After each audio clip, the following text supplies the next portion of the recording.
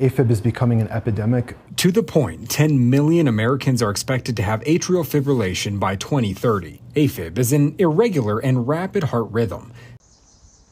So my biggest disappointment when it comes to taking medication for Afib is that sometimes they work and sometimes they don't. So I woke up one Saturday excited about taking my bike ride. I usually ride my bike every weekend. I cycle for about 15 to 20 miles. So I took my Afib meds an hour before I get to the bike path.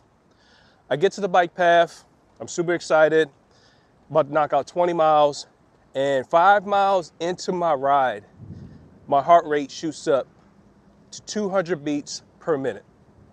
Now, I didn't realize it at first, but I noticed that I was sweating a lot, and my chest started to get a little tight. So I pulled over.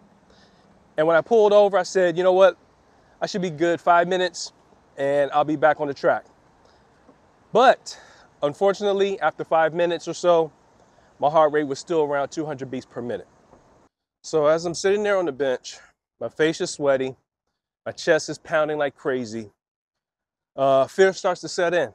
The fear of that I might have to go to the emergency ward, the fear that I might not make it back to my truck. Again, I mentioned I already rode 5 miles away from my truck.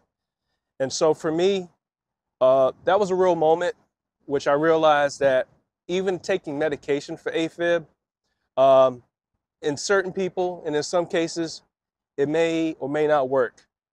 I did more research and I found out that the meds that they have available today only works about 50 to 60% of the time.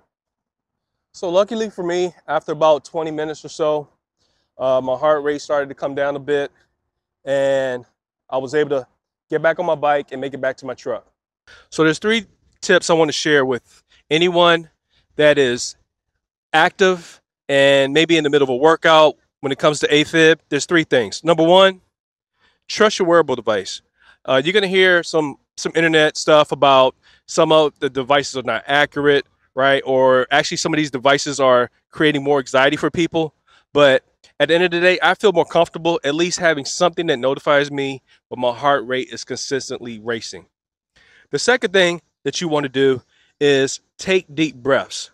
That's very important just because a lot of times if you're having an event, depending if you develop anxiety or just even a panic attack, that will add to what's already happening to your heart. So relax, take deep breaths. I'll take anywhere from 10 to 15 long, deep breaths and just relax. So the third and the last tip I want to share with you is just play it safe, shut the workout down. That way you don't hurt yourself, you don't pass out, or you seriously injure yourself. So if this information was helpful, feel free to hit the like button and also subscribe if you're new. It'll help YouTube spread the word out, bring awareness about Afib, especially for anyone over 40. So I look forward to seeing you in the next video. Take care of yourself. Have a good one.